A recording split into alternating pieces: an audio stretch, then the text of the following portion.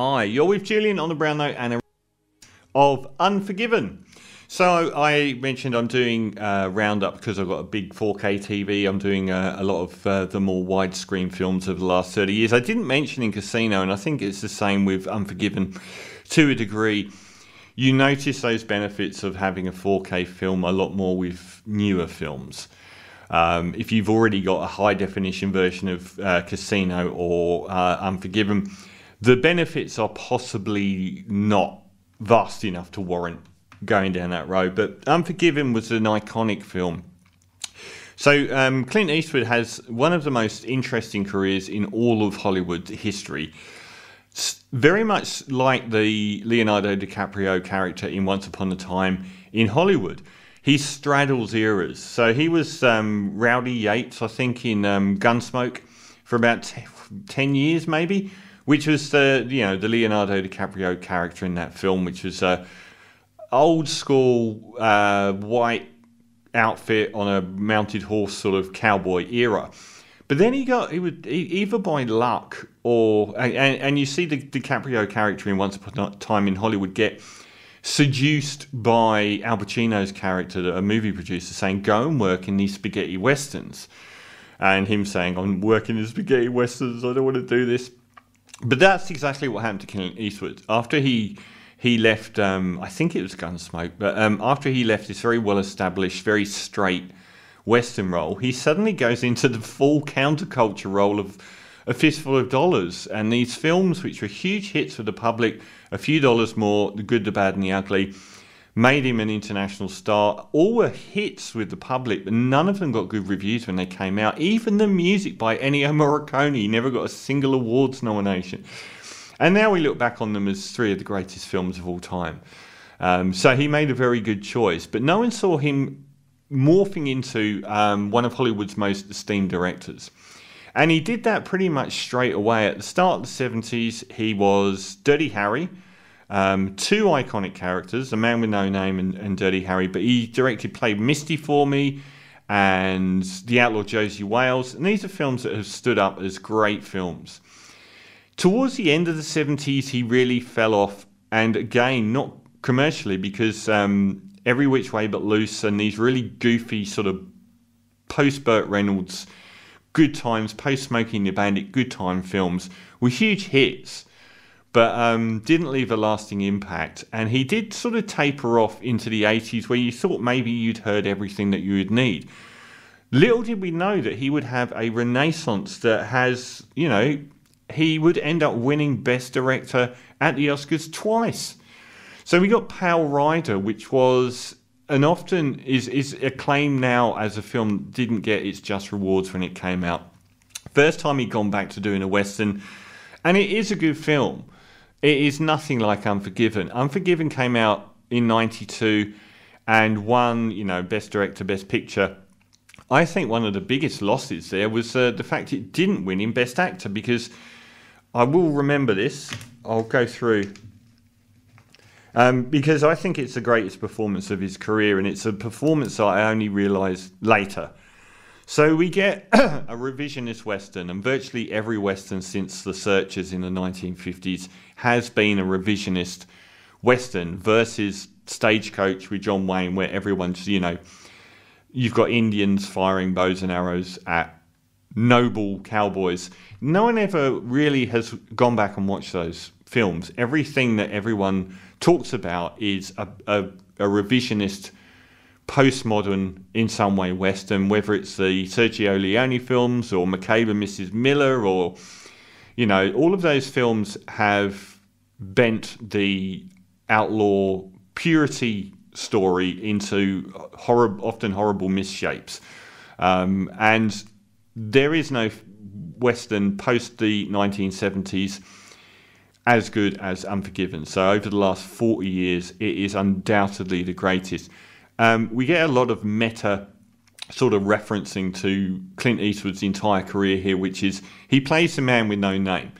The Man with No Name is from the Sergio Leone films and is a temperately good and evil guy who is usually on the wrong side of the law, isn't full-blown evil, but can very much be a murderous scumbag.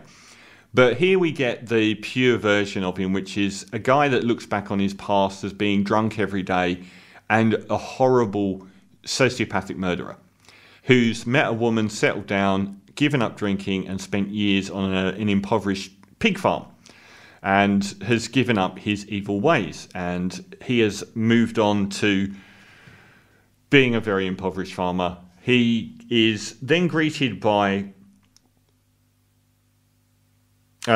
Jamie's Wolver as the Schofield Kid, who's this young brash guy who reckons he's a gunslinger, just like the Man with No Name was, who's called William Money here.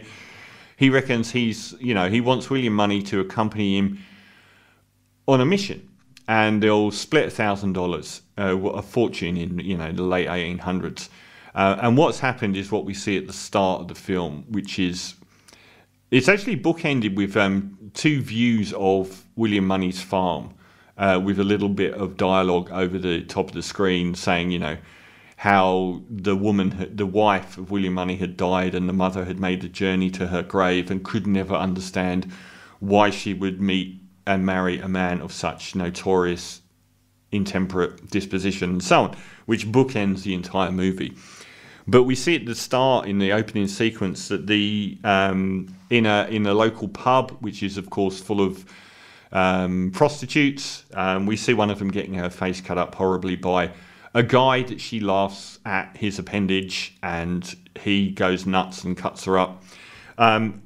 Played by Anna Thompson. Anna Thompson as Delilah and Francis Fisher, Strawberry Alice, who's like the madame who runs the brothel. And they're incensed. They want these two cattle herders hung. And then we get the Oscar-winning main performance from Gene Hackman as Sheriff Little Bill Daggett appears on the scene and ends up just rewarding the owner of the pub, because the guy who owns the pub says he paid good money for her and we're going to get some horses off of these guys and you can have them, which makes the prostitutes quite incensed. The woman gets nothing. It goes from a hanging to we're not even going to whip them in the town square, we're going to take some horses off of them because this is a contractual dispute, and that's it. So the prostitutes all band together, put all their money together to hire a killer to come and kill these two cattle ranchers, and that's the setup for the film. So we get the Schofield Kid trying to get William Money to come along with him to shoot these two guys dead and collect the $1,000. Along the way they meet William Money refuses, but after his pigs are nearly all dead, he heads off with his compatriot from the old days, played by Morgan Freeman. The casting here is nuts. And we find out with a sequence which Roger Ebert said was unnecessary to the screenplay and stopped it being perfect. I completely dispute this. We get an outstanding performance from Richard Harris as English Bob. He's the first gunslinger seeking to take the money. And he's a very important character. I don't know why Roger Ebert said that he wasn't, because he didn't meet Clint Eastwood or Morgan Freeman in the story, because he's got a biographer with him, and the biographer is there to tell the story of the Old West, but it's all a lie. And the English Bob character is shown by the fact that Little Bill Daggett, the sheriff of the town, actually knew him back in the old days. So he tells this fabricated, ludicrous version of his heroism and gunslinging prowess, but the Gene Hackman character just shoots him down in flames. It's like, you were absolute scum, you were drunk all the time, you were lucky whenever you killed someone. And it's these two conflicting views of the West which are at the heart of the movie. And the fact that Little Bill drives him off so completely and brutally, I thought was essential to the story, because it shows how dangerous he was. So the sheriff actually comes from the part of the country that William Money himself came from, and actually was one of these villains at some point in his life. So we get this town, the Eastwood character, the Morgan Freeman character, and the Schofield Kid arrive as a trio in this town, and pretty much all hell breaks loose. The screenplay here versus something like Casino is next to scene on scene perfect. Every character is so well cast here that they could have all won awards, but I really want to single out Clint Eastwood. I felt Clint Eastwood wasn't at his best in this film until the last third, when there is a moment from when he's talking to the Schofield kid who's just killed someone for the first time, and he'd lied about doing it before and has decided that it isn't for him, and he's broken completely. And Eastwood is basically saying, yeah, it's a hell of a thing to kill a man. And the prosecutor arrives with their money and tells them that their friend's been killed by the Gene Hackman character.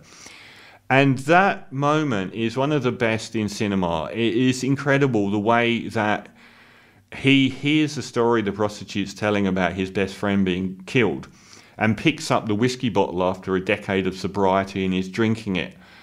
And she's saying, you know, he said that you were William Money, murderer of women and children, and so on. And he becomes the devil incarnate. And the next scene we see is the final one in the bar, which is one of the greatest shootout scenes in history.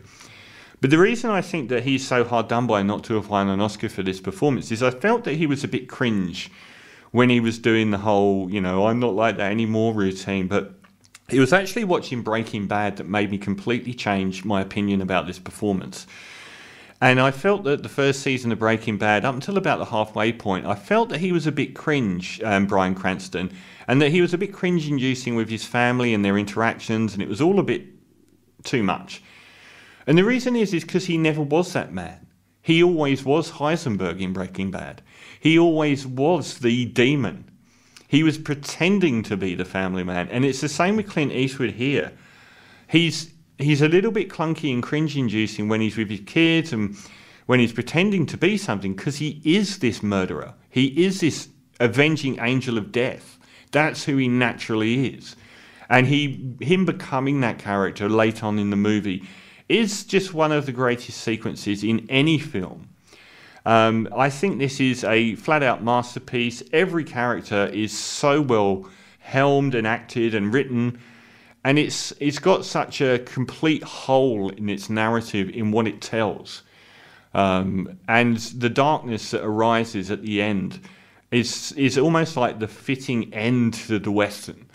So an absolute masterpiece. So I think it's held, God knows how many times I've watched it over the years. There's at least 4 awards-worthy performances. Even Francis Fisher's Strawberry Alice is awards-worthy in it as well. The cinematography is beautiful. The soundstage is really, really good with the... there's a lot of storm noise in it, which comes across really well, maybe in this high-definition era. And the music as well, from Lenny Nyhus, and the cinematography from Jack Green. Everything is incredibly classy, but I think that overall it's just a perfect screenplay, acted and cast to perfection. So I'm going to give Unforgiven a 10 out of 10. A 10 out of 10 for Unforgiven. And from the feature album by Boy Genius called The Record, this is Not Strong Enough.